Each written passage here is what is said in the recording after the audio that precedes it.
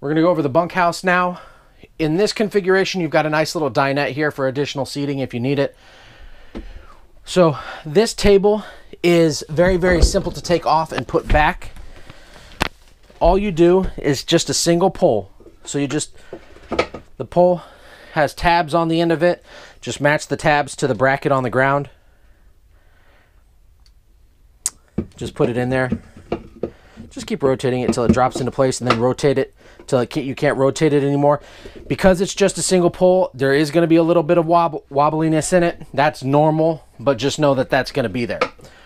So we just take the pole, put it out of the way. This is going to be our bottom plate for our bottom bunk. So we just set it in there in between the cushions on either side. And then we take the cushions from the outside, and that's going to be the last part of our bed. We'll tent it right in the middle and then push down, and then that's our bottom bunk.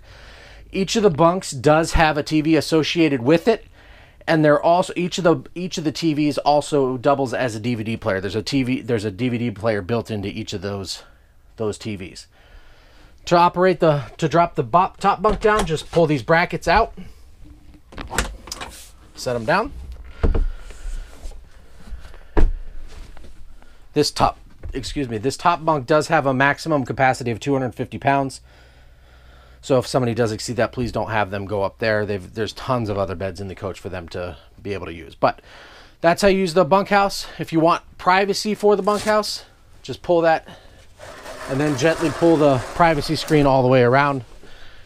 It's nice because it doesn't get very, very hot in there because it's just it's just a curtain instead of a wall. So it doesn't get too hot in there, so you can keep that closed while you're sleeping, giving that area additional privacy. But that is your bunkhouse.